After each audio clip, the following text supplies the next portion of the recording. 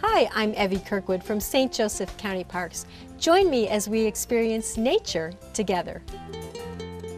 Outdoor Elements is presented in partnership with the St. Joseph County Parks Department, regional parks with natural fun, St. Patrick's County Park, Ferretti-Bogo Creek County Park, Bendix Woods County Park, and the Spicer Lake Nature Preserve.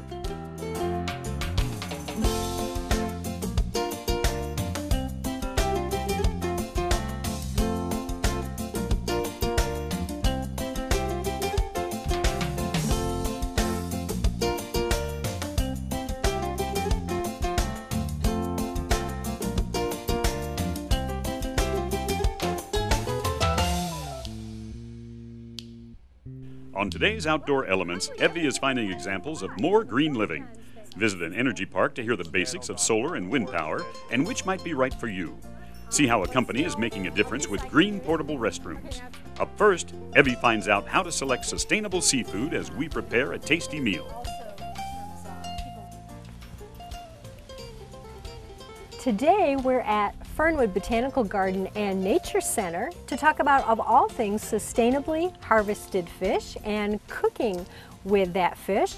We're going to chat with Executive Chef Tim Kerrigan in Fernwood's Cafe, so let's head into the kitchen.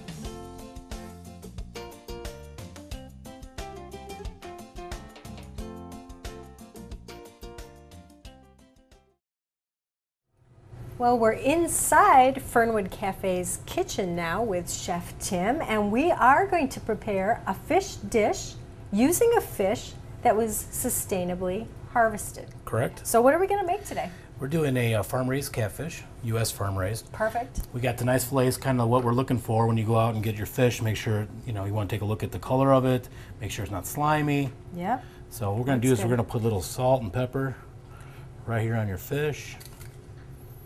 This is kind of a fast dish. Fast is good. So fast is good. Good supper after work kind of dish. We're going to put in a little bit of flour here. Okay. Now, as you're doing that, why should we be concerned with selecting fish that's sustainably harvested? Well, through the years, the popularity of fish has grown. So a lot of the oceans have started being depleted of certain varieties of fish, flounder and shrimp, and through the years, tuna and some other things. So getting some of the locally grown seafood is, it's nice because it's a little more regulated. It has a, what's being fed. So, right. And it's a little, being locally grown, that's, where it's coming from. Right. Now, we should mention that a lot of the sustainably fish lists are provided by the Monterey Bay Seafood Watch program. Sure. And so those folks research with scientists and people who raise fish, and people who study water quality, so that they can come up with a list. Sure. U.S. farm-raised catfish is one of the best, so I'm glad we're fixing that today. Absolutely.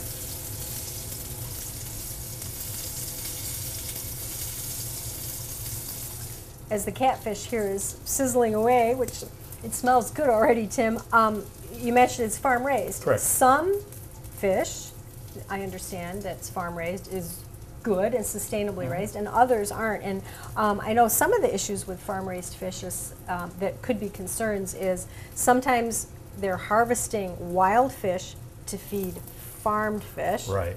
And that doesn't make any sense, especially it's crazy. It's crazy. Yeah. And then sometimes, as with any place where there's a lot of animals in a contained space, there's problems with the waste. And so sometimes the waste contaminates the waters for the native fish. Absolutely. So that's a problem. So farm-raised catfish, good. Farm-raised salmon is not so good. Not so good. Not so good. But Alaska wild salmon is a good choice. Correct. And I mentioned briefly about the Monterey Bay Aquarium and their Seafood Watch program, and I happen to have on my smartphone the application for the Seafood Watch list, and I've loaded the Central US system, and I can select the seafood guide here, and it provides an alphabetical list of fish.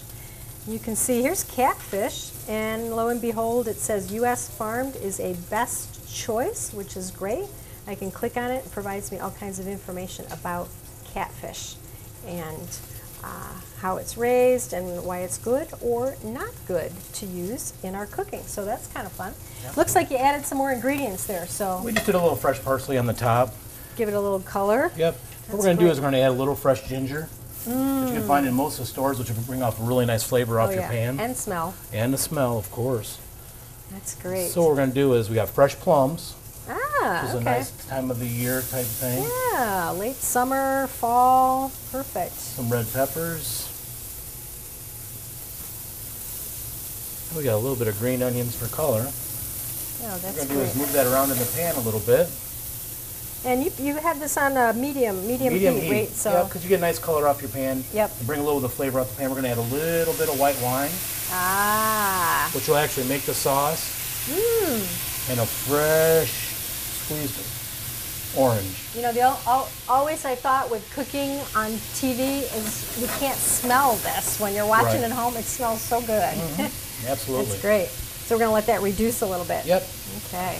All right. It's a quick dish, and you know, with it being a smaller fillet, it's tender. Like I say, it cooks very quickly. It's on the table before you know it, and very done in one pan. So it's a nice option. It's excellent, and the colors are beautiful in there, isn't it? It just looks great, fresh, and nice and light. That's great.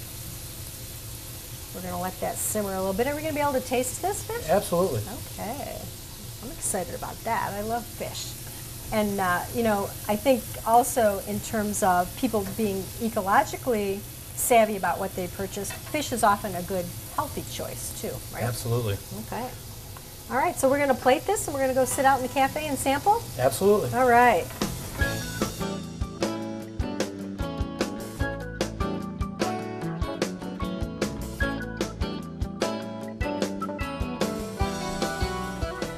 We're actually sitting outside now at Fernwood's Cafe. And folks can come and enjoy meals here at Fernwood, can't they? Absolutely, all year round. We're open every day but Monday. Okay, so the good news is there are quite a few species of fish on that Monterey Bay Aquarium watch list that are good. Sure.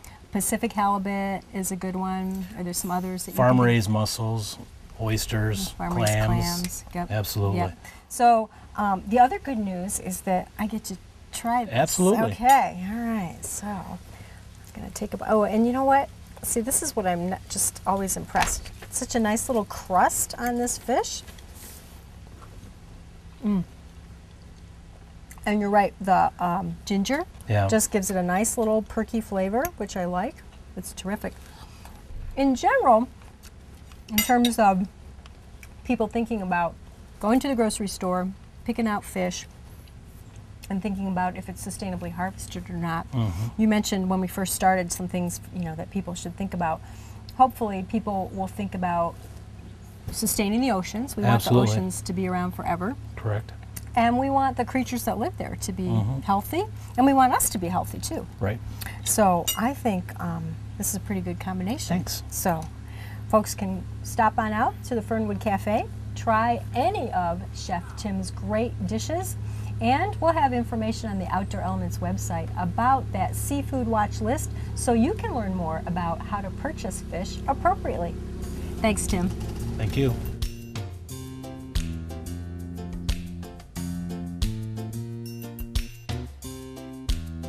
Coming up, Evie visits an energy park to hear the basics of solar and wind power and which might be right for you.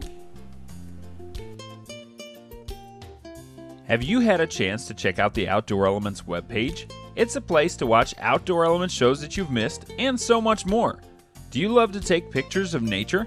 Click on the Gallery tab and check out nature shots submitted by other viewers. And while you're there, share some of your own. You can also find Outdoor Elements wallpaper you can download for your desktop.